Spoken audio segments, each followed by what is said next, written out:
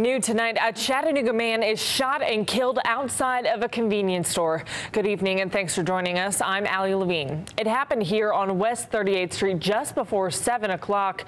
Chattanooga police say the man died on the scene. Our crew was there as police began their investigation. Family and friends of the victim waited for information outside of crime scene tape.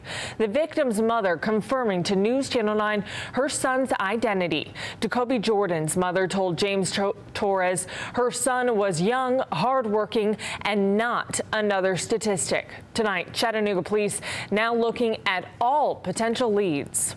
All of the investigation is early on. We are currently looking at all leads. We ask anyone that they know any information, saw this incident, please call the homicide tip line.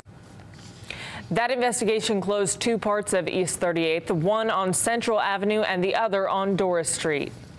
The people you see gathered here at the scene of the shooting were all ready together when they got the call. That's because earlier today they were celebrating the life of another man killed by gunfire almost 2 years ago. James Torres saw family and friends go from celebration to grief in just a matter of hours. James. Yeah, Allison, in this picture here, you see a mother surrounded by family and friends as they stand over the grave of Orlandis Gay. This was at Forest Hill Cemetery. Gay was shot and killed in May of 2016, and since then his mother would come to his grave near the anniversary and release balloons. Gay's mother, Louise Spells, says she went through depression and considered suicide when her son died. She says leading up to this day, she was just getting back on her feet.